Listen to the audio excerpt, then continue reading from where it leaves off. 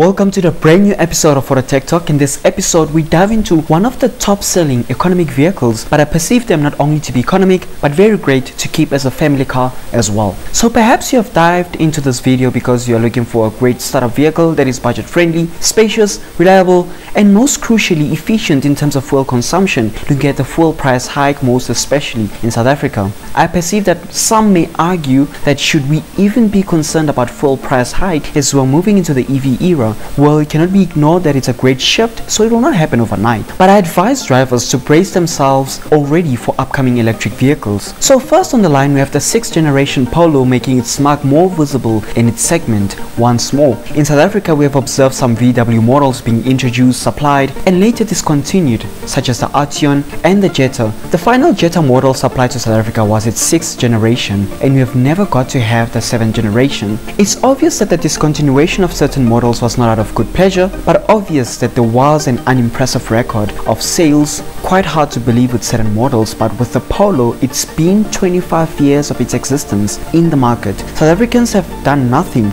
but dedicated to this icon. This year the Polo gave its 6th generation a reimagined look, starting off with the optional LED lights that transpose all the way into the grille, updated bumpers, and some new alloy wheel designs. These LED lights have a matrix technology that allows you to drive with the main beam permanently switch on without distracting oncoming road users. Volkswagen's IQ drive technology feature makes its debut on the Polo, which is a smart feature that makes your driving less intensive. It provisions features such as travel assist, front and park assist, adaptive cruise control, which allows the vehicle to brake, accelerate and steer automatically within the system limits. Its panoramic roof gives you a unique driving experience. Getting to the interior, the Polo features a Climatronic touch aircon system. Features controlled by knobs are now integrated on the touch display screen, allowing a cleaner center console.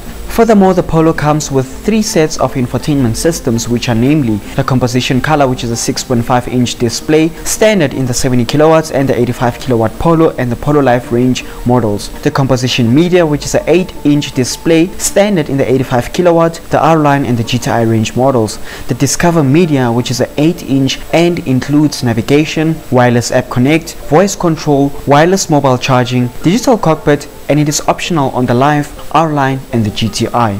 Speaking of the range models, the Polo is available in 4 different range models, namely the Polo, Polo Life, R-Line, which is premium, and lastly the GTI. The Polo and the Polo Life are powered by the 1-liter turbocharged 3 cylinders, producing 70 kilowatts and 175 Newton meters of torque, partnered with a 5-speed manual gearbox. The Polo Life again and the Polo R-Line models will be powered by a 1-liter turbocharged 3-cylinder engine, producing 85 kilowatts and 200 Newton meters of torque, married to a 7-speed dual clutch gearbox. The GTI will be powered by a 2-liter turbocharged engine, producing 147 kilowatts and 320 Newton meters of torque. The Polo GTI can accelerate from 0 to 60 miles per hour in 6.7 seconds. On the standard Polo range models, one of the new fresh colors customers will be able to choose from is the vibrant violet. Price ranges of the Polo models remain competitive. The 70 kilowatt manual costs 311,800 rands. The Polo Life manual costs 350,000 rands. The 85 kilowatt Polo Life DSG costs 370,700 rands. The R-Line DSG costs 421,900 rands, and the GTI comes at a price tag of 489,400 rands. As an alternative, one would run for the Hyundai i20, commencing at a price tag of 297,900 rands. Its base model is a 1.2-liter engine partnered with a 5-speed manual transmission. Available as well in the lower range is a 1.4-liter engine partnered with a 6-speed automatic transmission. Upper range engines are the turbocharged 1-liter engines partnered with a 6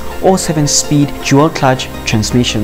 Its lower range models come standard with front and park assist, a rear park camera, but one can opt for an adaptive cruise control as an optional feature. Thanks for watching till this far, and if you're new, please like, subscribe and hit that notification bell so you do not miss out on anything right here only on Auto Tech Talk. Cheers, God bless.